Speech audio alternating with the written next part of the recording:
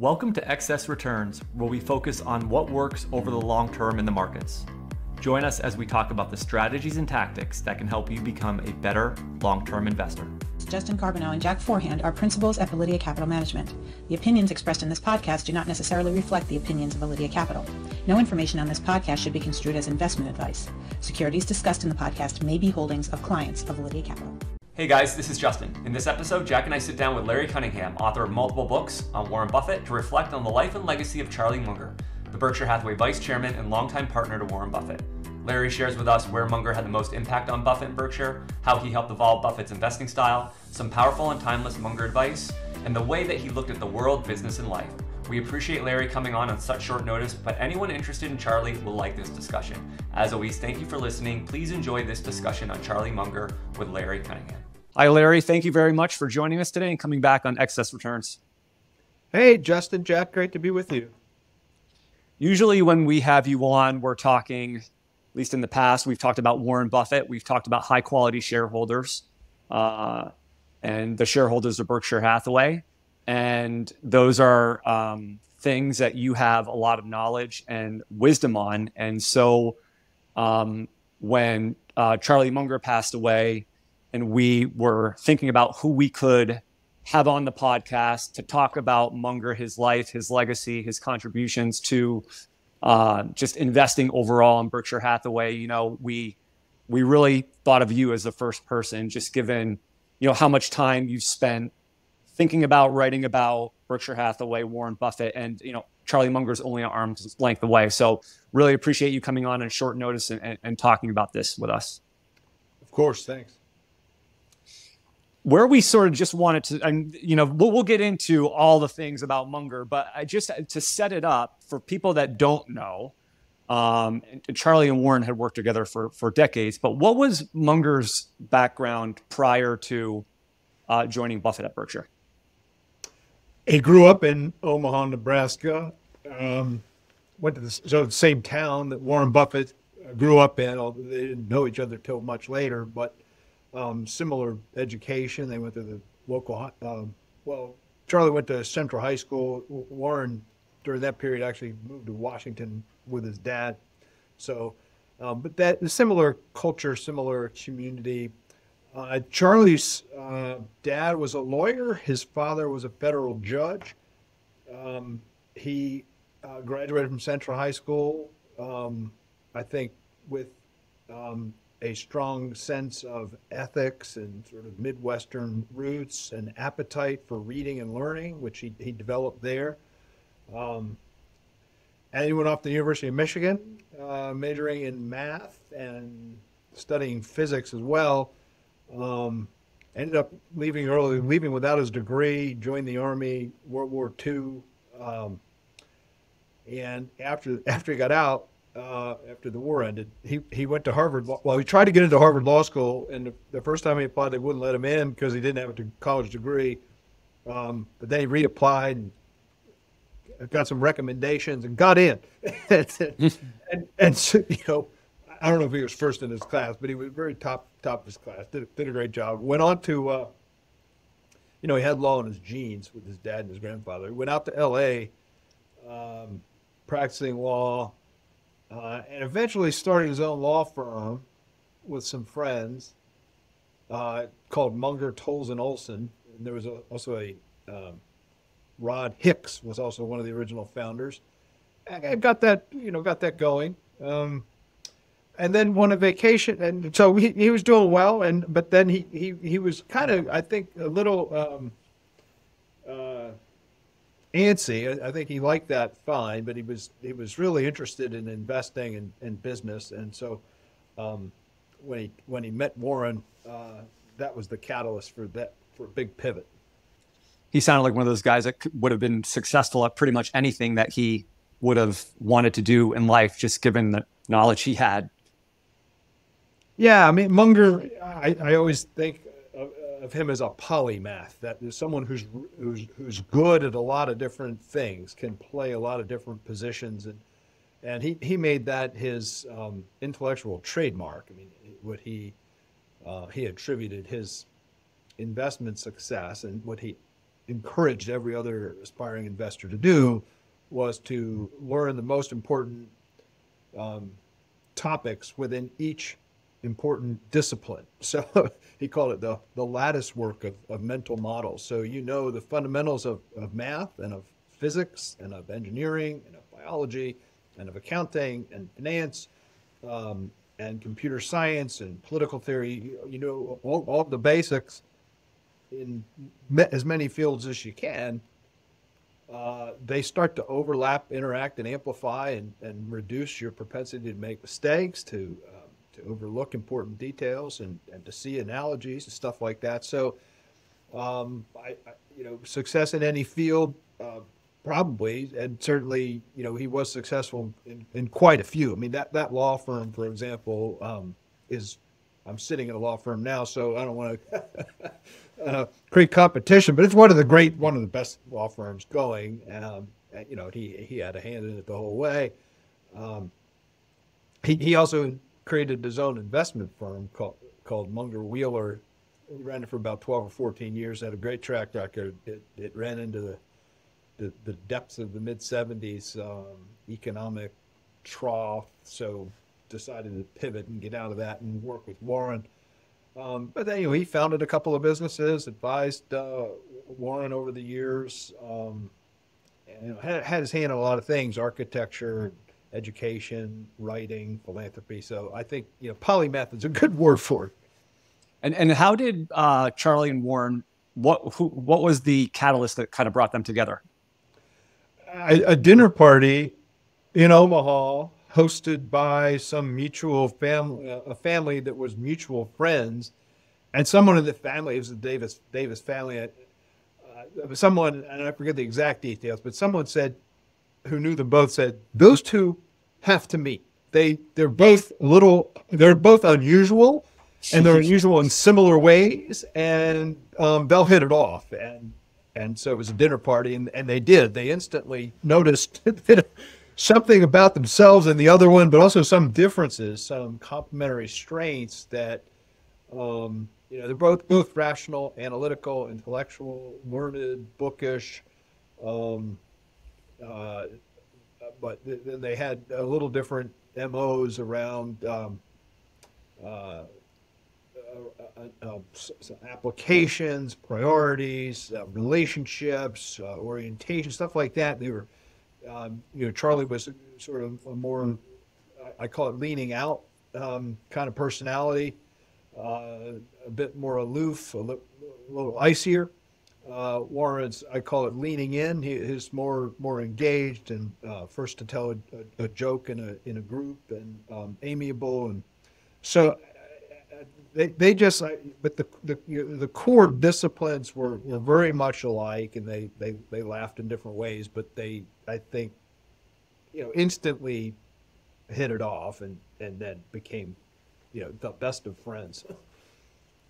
Last time we were on the podcast, we asked you about the key attributes that made Buffett successful, and you mentioned two. One was absorption, and two was disciplined rationality.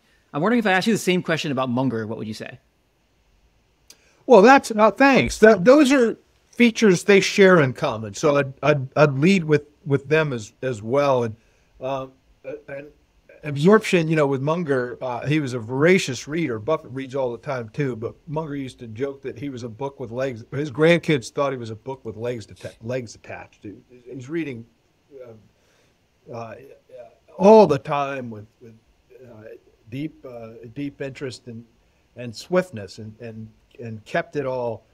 So absorption, high absorption rate there, and the discipline rationality. His whole concept of the lattice work, the reason it's valuable to absorb the key lessons from multiple subjects is that it promotes rationality. It reduces blind spots. It helps control biases, and so he made a conscious commitment to that sort of thinking clearly and rationally, and keeping your biases in check. So I'd say those two things really define each of them, and maybe the two most important characteristics of each of those guys.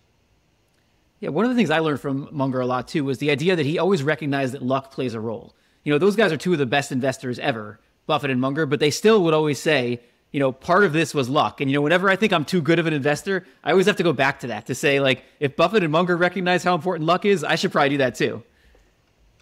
Yes, I think you're right about that. They certainly have said that, and I think it's true and helpful to remember. I think at the same time, one of the differences I'd say between Warren and Charlie is Warren's sense of has a pretty strong sense of humility that Charlie really didn't have. That was sort of a big difference, and so.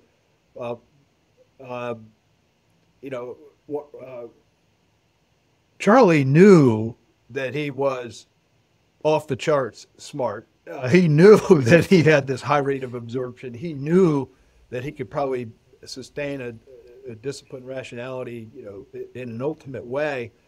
So he recognized for sure that luck plays a role. But I remember one of the most important things I remember him doing for Berkshire was he wrote a retrospective on Berkshire Hathaway for the 50th anniversary annual report. And a key question was, what accounted for, why was this company so successful? We could talk about it more if you want, but he lays out the elements of the system and those elements had a lot to do with it. But then he stepped back and said, but okay, that only got you so far. There's something else that really pushed this up there. And he said there were 4 things. He said the constructive, that's his phrase, constructive peculiarities of Warren Buffett, the constructive peculiarities of the business organization that he designed, the weird devotion of the shareholders and other admirers, including the press, and 4, luck.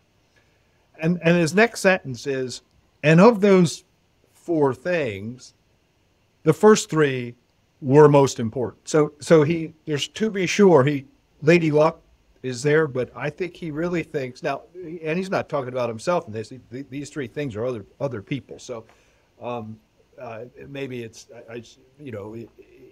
he had a tiny element of modesty. So, but when he's talking about Warren and the company and the shareholders, it was really about. I mean, they got lucky a little bit, but mostly it was their constructive peculiarities and weird devotion that made this company a galactic success rather than an ordinary success. When you look at Munger's influence on Buffett on the investing side, what do you think the biggest thing he changed about Buffett on the investing side was? I think everyone would agree, and Warren has said, and Munger has accepted, his emphasis on business quality over investment price. Up until 1972, Warren had taken very seriously the philosophy of Ben Graham to emphasize price. And it made all the difference in an investment to Warren. So he'd be willing to buy a lousy business if he got it for a super cheap price. And what Charlie said, wait, you're gonna miss a lot of really wonderful opportunities with that kind of formula. You should look as much at the quality of the business, maybe even more. You might be able to pay a fair price for a good business, and not always look for getting that good price for a fair business.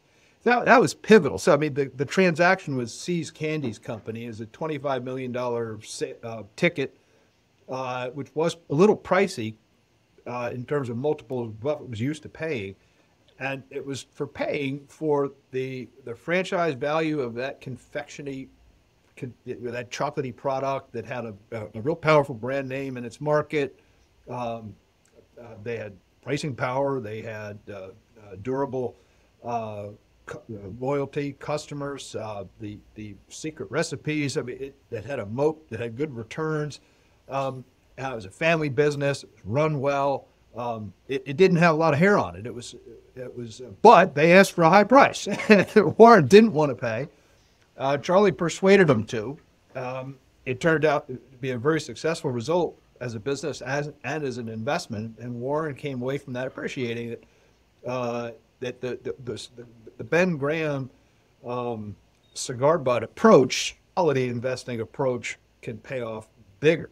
And, Charlie had learned those principles from Phil Fisher, famous investor, author of that era, well, a little earlier. He wrote a famous book in 1958 called Common Stocks and Uncommon Profits. And he really promoted or developed this sense of paying up for quality that Charlie taught. Charlie got Warren to embrace. And I think everyone, I think that's the consensus that was Charlie's biggest contribution to Warren's thinking. So to me, as someone who hasn't studied him as closely as you have, I see basically when I look at the philosophies of Buffett and Munger, I pretty much see close to 100% alignment, in their investing philosophies. But I'm just wondering, for someone like you who's looked at it more closely, are there any key differences, like in the way they view investing between the two of them? They're very slight. I agree with you, Jack. But the slight differences of emphasis would be,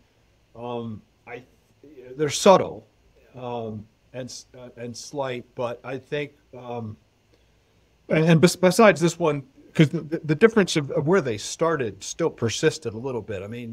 Buffett remains a value-oriented guy at heart. He's looking for that bargain. And Charlie remained looking for the quality business guy.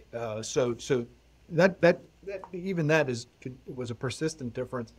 I think Munger was a little more willing to take a chance. I think he'd be willing to go into tech a little earlier than Warren, go into emerging economies a little earlier than Warren. I think he leaned towards China.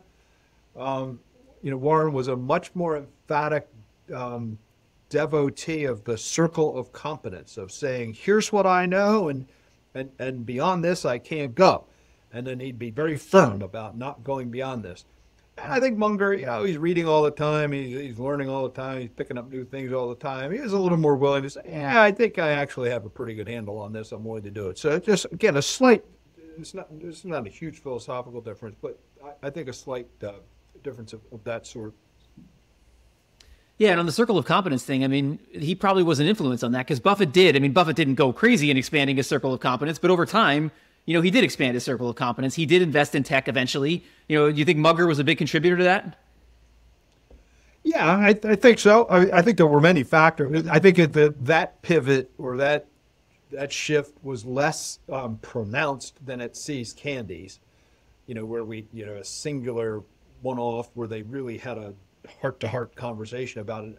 I think the evolution into the willingness to invest in technology companies like Apple's the spectacular example, evolved over a longer period and had many more influences, many more factors, including that Warren himself started to appreciate that his aversion to tech wasn't tech itself. It was the dynamic pace of change and innovation, the potential for disruption that's extremely hard to predict. And so it wasn't like, I don't understand tech. It was like, it can change in a minute. And I can't think about 3, 5, 7 years out. And so I think one thing that changed was it became pretty clear, even to ordinary people, that Apple had a product with durable competitive advantages. And so come what may, that asset, that franchise, probably going to deliver sustained value over long periods of time. So he was able to just sort of see it. And then he had other influences, including the portfolio managers in his team. But you're right, absolutely, Jack, that Munger certainly encouraged that inclination and supported it. So that was an important factor. You mentioned See's Candies before, and I was just wondering, if you look at all the Berkshire investments Munger was involved with over his career, do you think there's a signature investment for him that was the most defining, the way Charlie Munger was as an investor? Was it See's? Was it something else? I think it was See's, yeah. But he also, obviously is associated with picking stocks in Costco. I think he deserves somewhat independent but parallel with Berkshire. Understanding the unique value proposition of that franchise. So I'd count that up there. And of course, he ran Westco Financial for a long time, with Berkshire subsidiary. So, and that was, ended up being small in the scheme of things, but his stewardship of his selection of that investment, his stewardship, and it made a number of add-on acquisitions. So, I mean, that's, if we wanted to sit down, hey, let's try to zero in on some things that he had the greatest hand in. I think looking at Wesco in particular would be productive. Yeah, he also seemed to, as you mentioned, like Costco seemed to be something he really loved. Like whenever I would hear him interview, and I just listened to an interview in preparation for this with him, like he would talk about Costco a lot. Like you could tell he really, really loved that business. It had a lot of the things that both he and Warren, always look for. It's a high quality business. It's a strong brand, very loyal customers and programming around that, fairly low capital intensity, high returns on capital, growth pathways. And so it was very compelling within his approach to investment thesis. I would have loved to be like a fly on the wall, and like when those guys were bouncing ideas off each other, like how that actually shook out. Like, did Munger come into Buffett's office or pick up the phone and say, well, hey, what do you think of this? Or if Warren was unsure about something, did he go to Charlie? Like, I think the dynamics of that relationship probably is pretty awesome. Yeah, I mean, I was none of us were ever with them when they were alone, but right. But we were when there were a few other, or a little group or a gathering, and then we were all there with 7,000 or 40,000 people. And my sense is that their conversation, their relationship was the same at all those scales. So yeah, Warren would call and say, listen, I wanted to run this by you. Here's the opportunity. Here's who brought it to me. Here's what I see the economics to be. And Charlie would listen and listen and listen, and with that pithy style, say, oh, go ahead, Warren. I think that's a good idea. Or I don't know about that. That sounds like the dumbest. Tell me, did you look at this? Did you look at that? And so what you see on stage, at the annual meeting, where Warren's presenting a portrait or a philosophy or a viewpoint, and then Charlie will either say nothing to add, which is, sure, go ahead, or just lean in a little bit. Not necessarily. I mean, Warren caught him the I don't know, man, because he would sometimes discourage. Warren, I don't think Charlie would ever say no in that literal way, but would ask tough questions that would get Warren to rethink it. But in his very laconic, avuncular sort of manner. Yeah, the annual meeting is something I think will never be the same. I mean, he was such a huge part of that. Like the two of them playing off each other, it was such a cool dynamic. That is something that'll be very different. I mean, he'll definitely be missed in a huge way at the next one. Yeah, you're right. There's just not anything you could do. I mean, the testimony to that, on top of what you just said, Jack, is the annual meeting that we had, the second COVID annual meeting. Charlie couldn't get to Omaha, but Warren really wanted to be sitting next to him, so Warren flew to L.A. Right, and so I mean that's how attached or intertwined the two guys are. So at this meeting in May, they'll have an empty chair probably. I mean, I'm sure Warren will go forward with it, but it's going to be completely different. Yeah, a couple other things about his investing philosophy I wanted to ask you about before I hand it back to Justin. One of the cool things I think about both of them is they've always had this idea of investing in things that do good.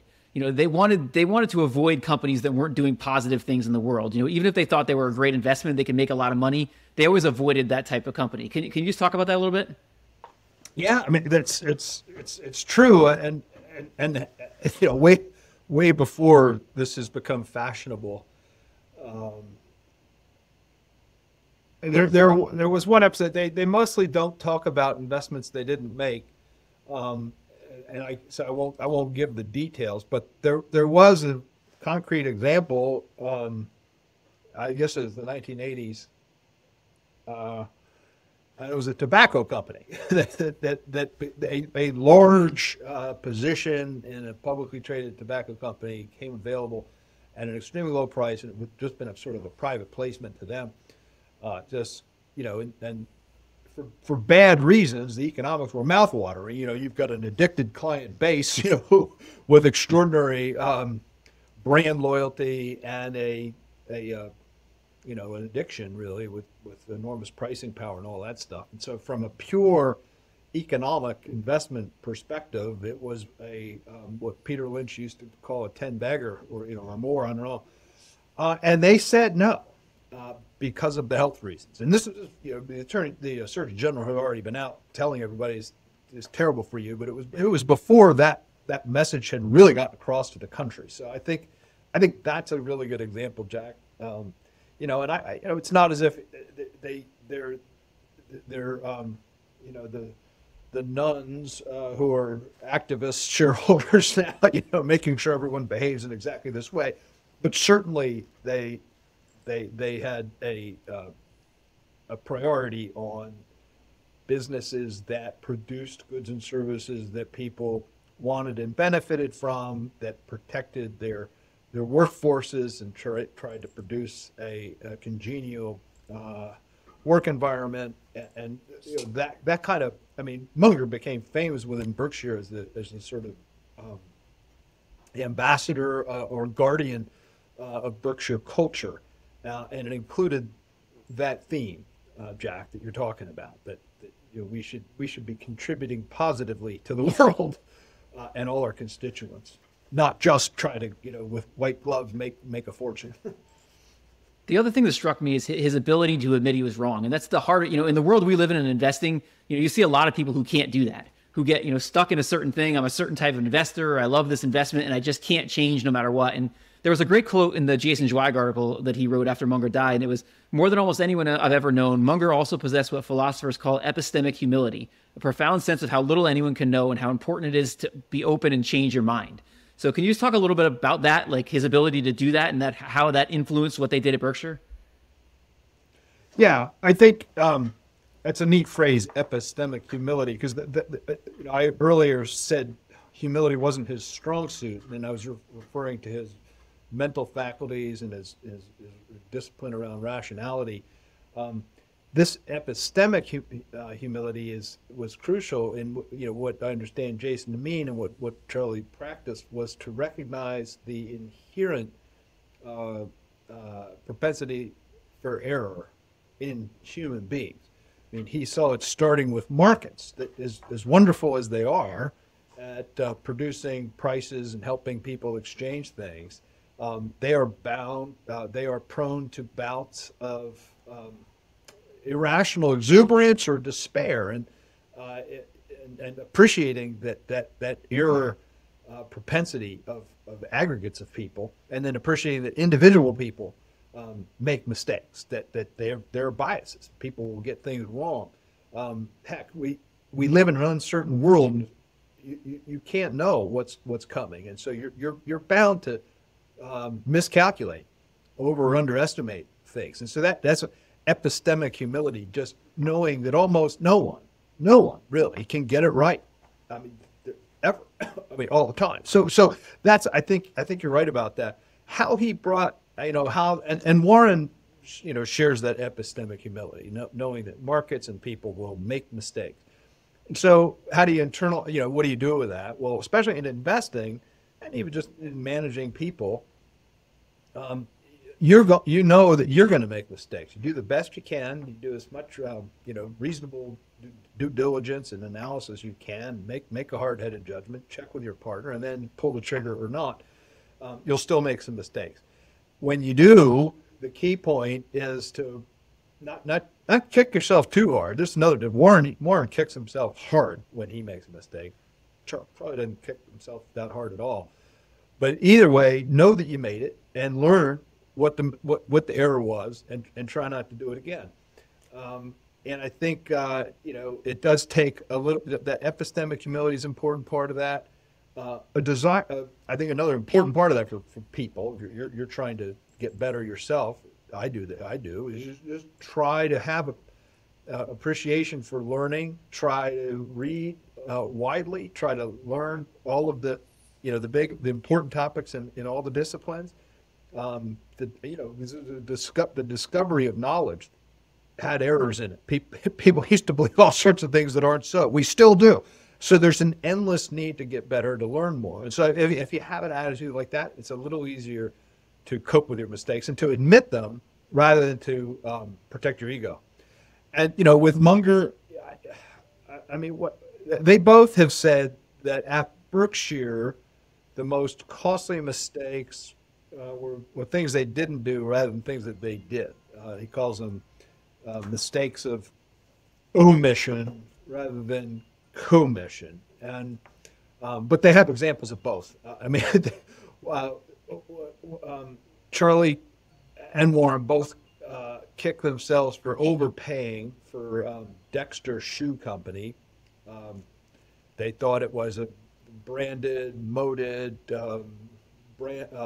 customer loyal business. Well, they missed, and so they paid a premium. They paid a C's-type premium. They missed that with changes in container shipping and international manufacturing, that shoes were going to be much more cheaply made in China, and so that company got destroyed, and the whole investment went poop. So they kicked themselves for not seeing around that corner. But most of what he kicked himself, what Charlie was like, he said, I wish I'd have bought more Coca-Cola in the 80s. We knew it was a great company, but we didn't buy enough of that stock. He said, I wish I had bought Amazon and Google. I knew they were good companies. I knew they had all the moats I was looking for, but I couldn't. I didn't pull that trigger. He thinks they missed Walmart. Knew it was a good business. Knew, but just didn't do it. So he admits all that, and he says, gosh, if he hadn't made those mistakes, he and Warren, Berkshire would be even, 2 or 3 times as amazing as it is without them. Don't you think that humility and being able to own up and talk about those mistakes is one of the probably many contributors to why they have such a high quality shareholder base? Yeah, I mean, I think one of the reasons Berkshire was able to attract the high quality shareholder base was candor, and I mean there were a few things there, and I think the most important was when they took control of Berkshire Hathaway. It was new to them. They're in the saddle of a public company. They've been private partnerships before. Now they're going to be running this public company, but they wanted to run it in that old-fashioned partnership way. So they wanted to attract people who would feel that same sense of partnership, that we're all in this together and we're all in it forever together. And we're going to Charlie and Warren are going to explain things to you, are going to provide disclosure to you in exactly the format we would want it if the relationship was the other way around. And so they wanted candor, and it included, as you're indicating there, Justin, that when we make a mistake, we're going to own up to it. And Warren made quite a few other doozies along the way, and he just explained them directly to the holders, and so and a lot of them were, most of them had some element of time horizon in them, that there were problems that could be resolved over some period of time, and it was a sort of please stick with us. We'll learn from this mistake. We'll resolve the problems that arose, though it may take a few years. And so the quality shareholder you're talking about is a long-term partner in this venture, and Charlie and Warren, consciously cultivated that cohort, the long-term focused investor, and they came and they stayed. They're still there, and being rewarded for that commitment. Munger is known for these Mungerisms, these quotes that there's probably dozens, and same with Buffett. You on Google, like Warren Buffett quotes, Charlie Munger quotes, and there's like websites dedicated to this, because a lot of there's so much wisdom in a lot of these things that they're saying. Like one of the things, Munger is quoted as saying is that if you can get good at destroying your If you can get good at destroying your own wrong ideas, that is a great gift. Are there any Mungerisms that sort of stand out to you? Yeah, you're right. Yeah, thanks for that. And that's a good one. And a lot of people can't do what you just referred to. So we're all guilty of confirmation bias and anchoring effects. We all kind of like what we think, and it's hard to. So having an open mind about it is very important. I think you're right that there are catalogs of them, but one that probably everybody knows that just warrants is, I think one of us just said it, but when he used to say at the podium there, "I have nothing to add."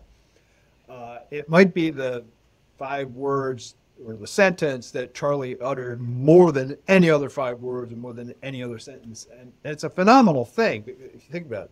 It's and I'm guilty of it. I'm guilty of it right now. If you don't have something intelligent or useful to say, just shut up. A lot of us don't do that. And he did. Warren had said it. There's no stop. So I think that we could all benefit from that one. That advice is useful many times a day. So we can all benefit from that. The other, just a little more seriously, but also, as useful as his advice to invert. Always invert. When he's talking, I think he's drawing on Cicero there, some big idea that if you sort of work backwards in untangling a problem, you'll almost always see it in a more productive light. And you can apply that aphorism, that Mungerism, that wisdom in an infinite number of settings, whether it's if you're writing out a sentence or a letter and it's not working, or you've written the whole thing, you think you're done, step back and flip the whole thing around and see if the last sentence shouldn't be the first, and all of a sudden you'll see. And you could do it in investing. You start out with the postmortem about what something terrible. The result's been terrible. What went wrong? So you start from the other way around. It's done in math and physics and other branches of science, but that he picked it up from somebody else. Look, he was intellectually humble in another way too. He said, I actually didn't think of most of the things that I know. I just read tons of books, and he's like, that's what everybody should do, because none of us can do all the great thinking. So those are 2 of my favorite ones, Justin. But I've got a list. My favorite one was always when you hear EBITDA substitute bullshit, because I thought that was good one. Yeah, that was like the type of candor Charlie always had. Like that was a great fit for that. That was always my favorite one of his. That's a good one. Yep. No, that's a good. Another way, here's another one. Takeaway maybe for your audience.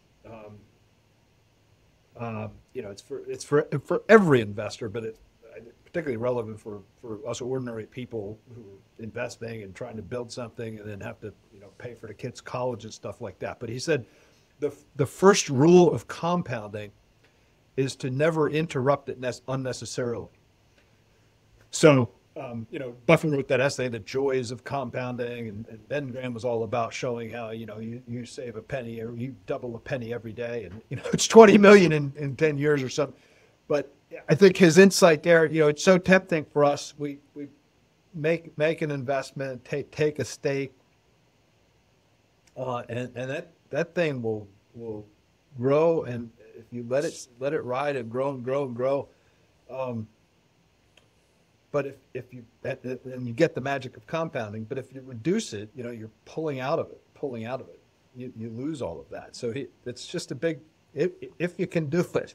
And he qualified it by saying unnecessarily. Obviously, you got to send the kids to college. That's what you got to do.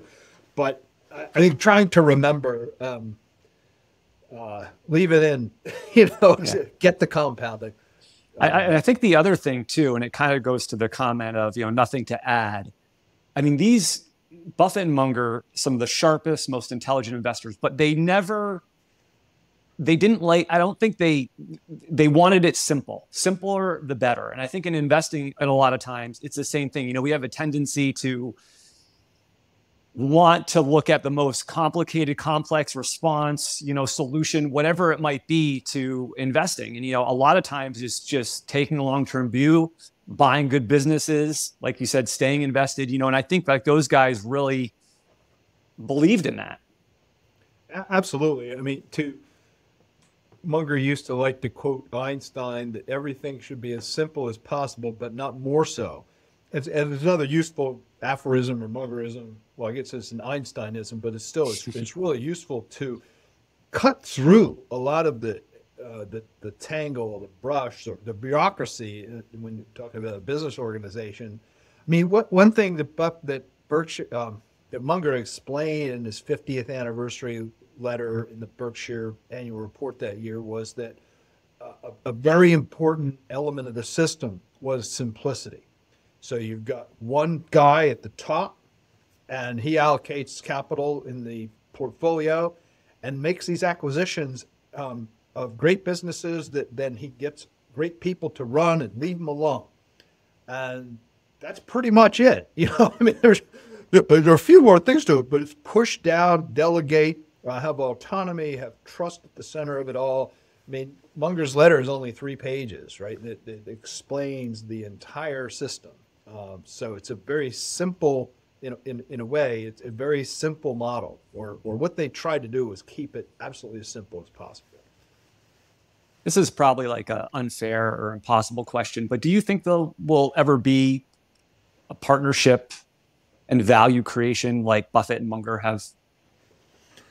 Well, what should hope? I mean, certainly, I mean, they would want that to happen. I mean, I think one of the other neat things that they gave us all, right, was the knowledge, the references, the philosophy, the example, and a very large number of companies have at least tried to embrace parts of the model, including the trust-based approach, decentralization, autonomy, integrity, and I'm on the board of 3 companies that try to do that. And I think I admire the people who are running those companies, and I see them taking and applying these lessons. And not just them. I made a list of 30 companies that I think are in the ecosystem in some sense. So I think that and those guys can certainly learn from these two and vindicate their legacy. Whether we're going, but to your specific question, you're never going to see an exact replica of what they did. The constructive peculiarities of Buffett and Berkshire and Munger are just, they're unique. So we're not going to have that. But I think that at a different scale, we'll see plenty of people, proving that these ideas are universally useful and valuable. What do you think Munger's legacy will be? Well, I'd go back to that first question we were talking about. It is, I think it's the legacy of a polymath. This guy, is towering intelligence and able to operate in a lot of different fields, drawing upon the important topics from a broad range of subjects. And so he was good at investing, business, architecture. He was good as a family man. I mean, his family loves him. His kids adore him. And so polymath, and it's hard to do that. It was hard during his time, but it's really hard. There's a propensity to specialize. You get a lot of incentives around being the leading expert in this particular area, whether it's cyber security or climatology. It's hard to have that breadth of knowledge, but that's the legacy. What it means is, he did educate a very large number of people, tens of thousands. Um, and as I said a minute ago, at least 30 or so companies are emulating those teachings. And so that the legacy, it might be an actual tangible real legacy of lots of companies and among lots of executives pursuing this sort of simple, rational, focused approach to management and investing. Do you have any personal stories that you'll always remember in terms of dealing with Charlie? Yeah. I mean, he's a character, he's, I met him many times over the years, mostly at the annual meeting at Warren's brunch on Sunday morning that I went to for many, many years in a row. They suspended it a few years ago. It just got too big. But he this goes back to the difference between the personalities here a little bit.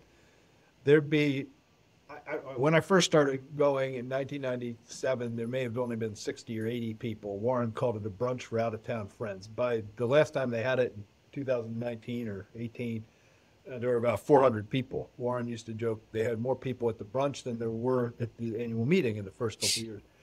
But their MO was totally different. Warren, I call it the lean in. He'd greet people, make sure he'd say hi to everybody, he'd move around a lot, especially in the early years. In the later years, he began to just try to sit at his table.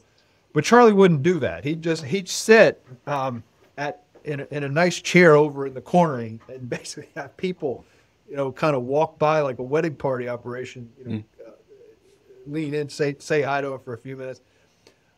And he'd sit there and he'd dispense, wisdom. I mean, some of it will be catching up. How are you doing? But for the rest of the day, he'd just sit there listening to people's business challenges, and give them advice, and help solve it. Very wise and sage and stuff, but also very generous. I mean, just sit there all day long. And I guess the other funny thing I remember at those brunches, and he was also like this. I had a conference on the Buffett essays in 1997. And, so we spent the whole weekend, Warren and his friends and Charlie. And so we had several different breakfasts and dinners.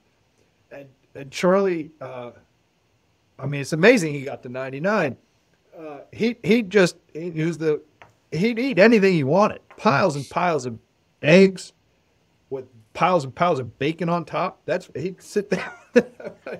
We'd be having, fruit and oatmeal. And he's a pretty big, guy, he's like a farm boy. So, but just to me, at least, when I was dining with him, he'd have an appetite for cuisine that almost equaled his appetite for knowledge. So kind of funny. But yeah, I mean, the other thing you see, again, so what you see is what you get kind of deal. You watch him on the stage or on the the various interviews they like to do before and after the meeting.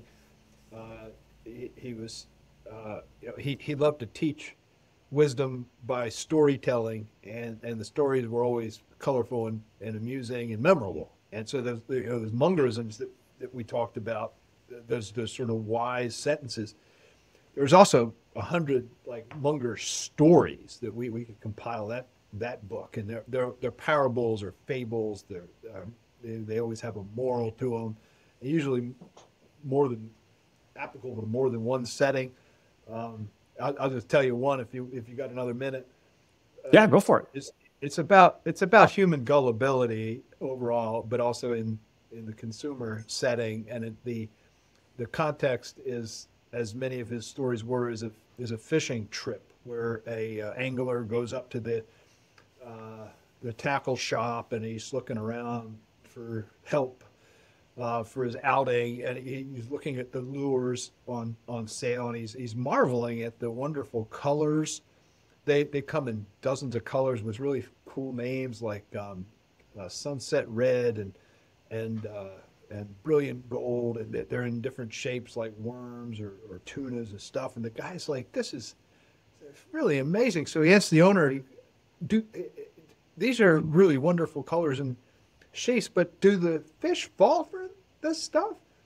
And the owner leans in confidence. He says, listen, my friend, I'm not selling these things to the fish. Exactly. Yeah, that's awesome. I don't know if you remember, we always like to ask this kind of standard closing question. And that is, if you could teach one lesson to the average investor, what would that be? But I would like to ask you if Munger, what would the one lesson you think Munger would teach to the average investor in today's market? Yeah, I think I would say get out of your own way.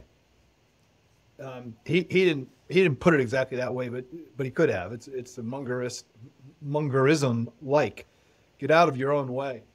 But it comes out of his emphasis on the psychology of investing, of trying to avoid the natural propensity to make mistakes, trying to assure that you have commanded a set of important ideas to minimize your accident rate, your error rate.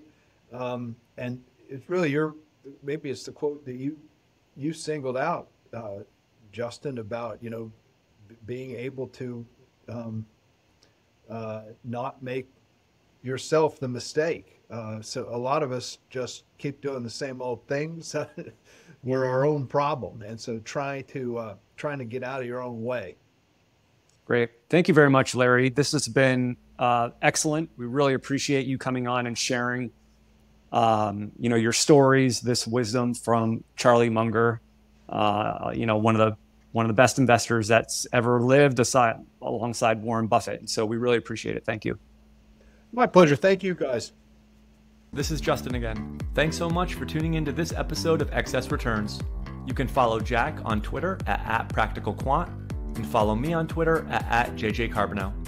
If you found this discussion interesting and valuable, please subscribe in either iTunes or on YouTube, or leave a review or a comment. We appreciate it. Justin Carbonell and Jack Forehand are principals at Validia Capital Management.